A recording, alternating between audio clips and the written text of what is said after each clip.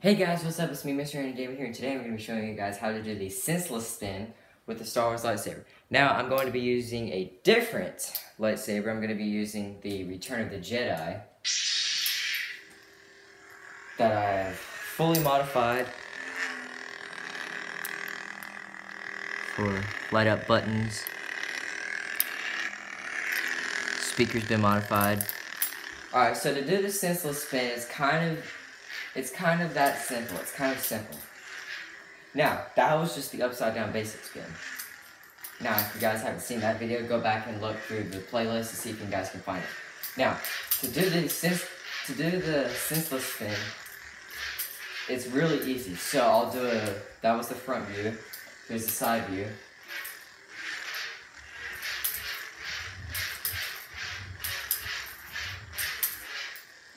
And then the back view is a little better because you can see the movement of like the lightsaber, how I form the lightsaber.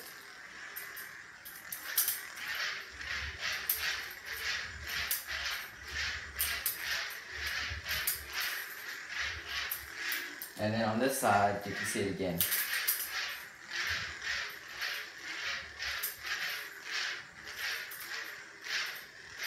Now, in order to do this trick, you guys want to take a basic spin, pull it back up to here, and wrap the lightsaber. Get the lightsaber to go behind your back, just to like that.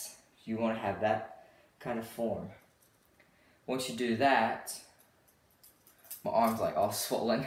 Once you do that, bring it back up, back out, swing it back in, just like that. Just like that. That's the simplest little trick. Go again. And just practice that. Just practice. It's all about your arm. Now, I'll do it with the light off. That way you guys can get a better view. That it's a little brighter.